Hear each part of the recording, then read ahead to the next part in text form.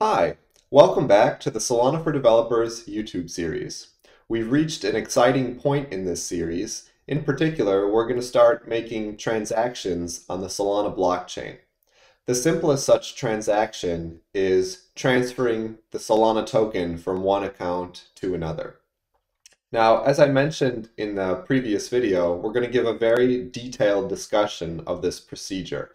However, like any good detailed discussion, we should really start off with an introduction. And so that in particular is what we're going to do in this video.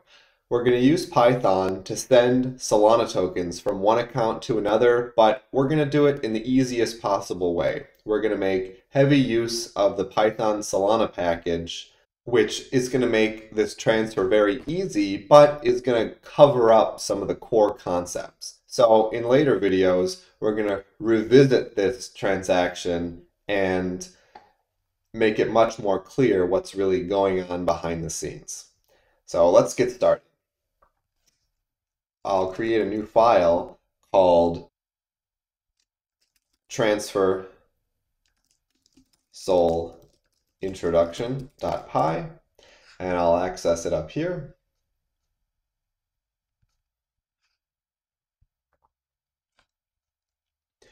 So our goal, remember, is to transfer Solana token, often abbreviated SOL, from one account to another. So first we need to have those two accounts. I'll first here access my Phantom wallet.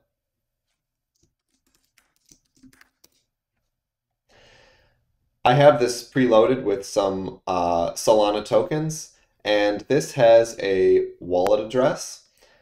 But to send it to another account, we need to have another one. And you can either create that with Python, as we discussed in a previous video, or since we already know how to do that, a slightly easier way is to just create a new wallet here. So here's our new wallet that we'll be sending Solana tokens to. So I'll go back to wallet 1, I'll copy here the wallet address, and I'll define here the from address, so this is where the transfer is coming from, and the to address, and this is where the transfer is going to. So now I'll go back and copy the wallet address of our newly created wallet, which currently doesn't have any Solana tokens, but which we will send some Solana tokens to.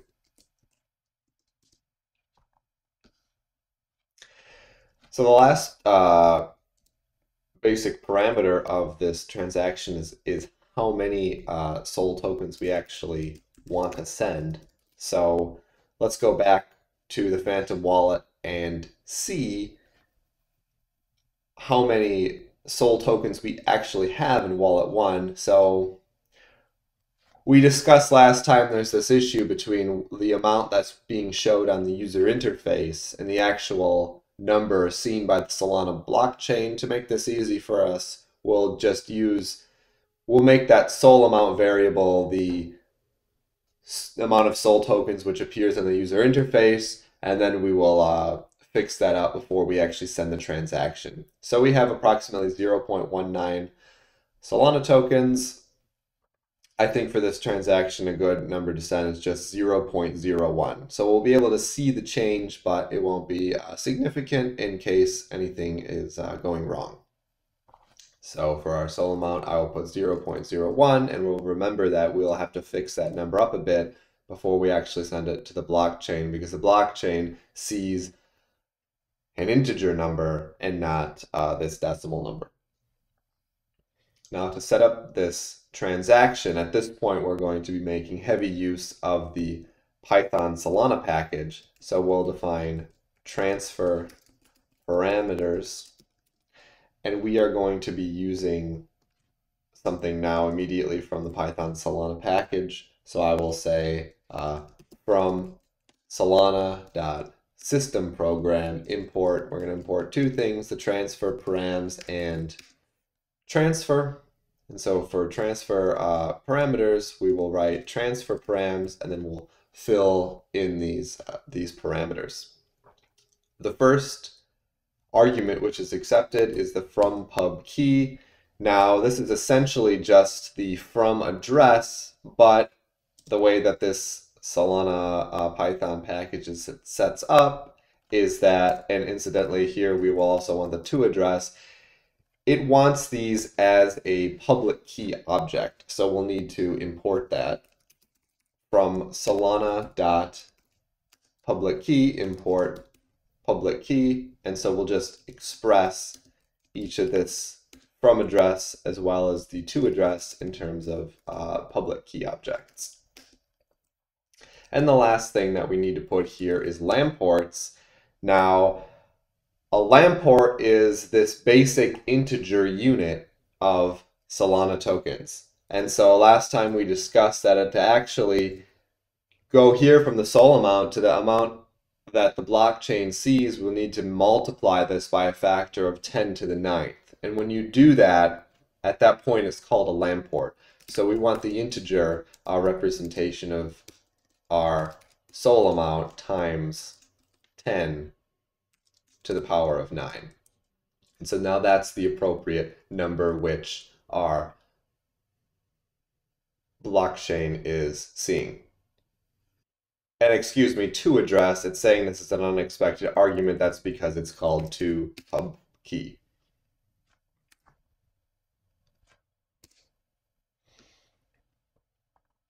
Continuing on, now we can build our actual SOL transfer. And that is equal to transfer, just transfer here, and we're passing in the transfer parameters. And finally, we need the actual transaction object from the Solana Python package. So from Solana.transaction import transaction, and now we can add this SOL transfer. We can both create a transaction and add this SOL transfer to the transaction. So we'll say transaction equals transaction, create a new one, dot add, and then we'll add the SOL transfer here. And so the last step to this is actually sending this transaction to the blockchain. And there's one additional detail now is of course we need a bit more input information, because if you could just put in the from address and the to address and execute this transaction, then anybody could transfer Solana tokens from one wallet to another, regardless of whether or not you are the owner of that wallet. And that, of course, would be very bad. And of course, it doesn't work like that. So we need a way of signing this transaction with our private key. So at this point, I'll just recall what is actually in this wallet. I have some real Solana tokens here. This is real money, so to speak. And so at this point, I don't want to share with you the private key of this wallet.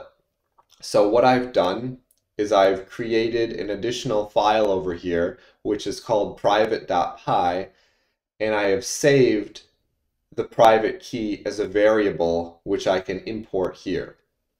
So what I'm going to say is from private import the private key, so that I can import and have access to this file. However, I don't have to publicly show what this private key actually is. And we'll need to import one more thing to be able to sign this transaction properly, and that is from Solana.keyPair import keyPair. And essentially, we are going to give the private key as an argument to this key pair, and it is going to create the right kind of object which the Solana Python package will use to appropriately sign this transaction. So we have one more line here, which is the transaction result, and in this we are actually going to be sending the transaction to the Solana blockchain. So and actually, I forgot about one thing. We also need that Solana client, which we used last time in account balance. So we had the Solana client. We are again going to be using the Solana client to send the transaction, and so I'm going to copy and paste this from the account balance file, and I can just include this here at the top, and we will also need to import client for this to work out correctly. Okay, so we have our client set up, and this final line will be Solana client dot send transaction. We will pass the transaction, and we will now make use of this key pair and private key. So the correct statement here is key pair dot from seed. Well, it's another way to say from private key, and we'll put in our private key here. And if everything worked correctly, that should actually do the transfer of 0.01 Solana tokens from this address to that address. And we'll discuss this more in a future video, but I'll print out this transaction result just so we can see it for a first time. And now I can run this. Python 3, transfer sol introduction.py. And there we go. We got a valid result, which is likely indicating that this worked, but let's check to make sure.